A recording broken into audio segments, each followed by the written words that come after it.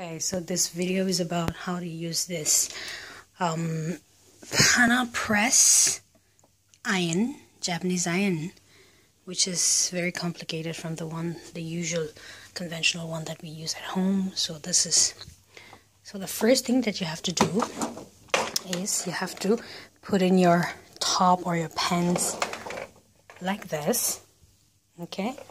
And then they have this suggestion on top of this iron that says that you cannot let it be on the right side. It has to be the edge, whatever is remaining on the other side has to be on the left side.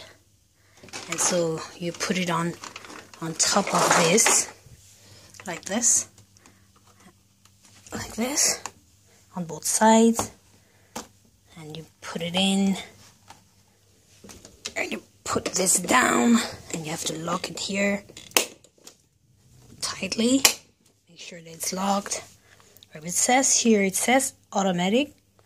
This is press start, and that's it. You have to wait for about 3 minutes.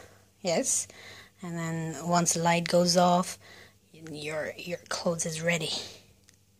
So it's not as complicated as it seemed to be. And then yes, so that's about it. Bye.